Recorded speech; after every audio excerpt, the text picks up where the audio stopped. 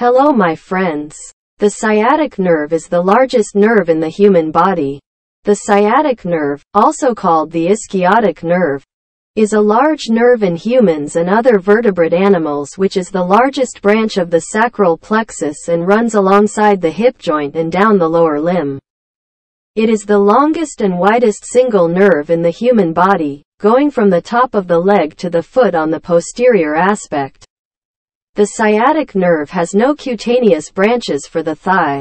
This nerve provides the connection to the nervous system for the skin of the lateral leg and the whole foot, the muscles of the back of the thigh, and those of the leg and foot. It is derived from spinal nerves L4 to S3. It contains fibres from both the anterior and posterior divisions of the lumbosacral plexus. In humans, the sciatic nerve is formed from the L4 to S3 segments of the sacral plexus, a collection of nerve fibers that emerge from the sacral part of the spinal cord.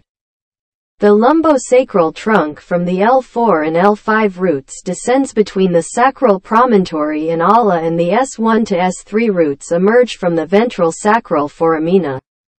These nerve roots unite to form a single nerve in front of the piriformis muscle. The nerve passes beneath piriformis and through the greater sciatic foramen, exiting the pelvis. From here, it travels down the posterior thigh to the popliteal fossa. The nerve travels in the posterior compartment of the thigh behind the adductor magnus muscle, and is itself in front of the long head of the biceps femoris muscle.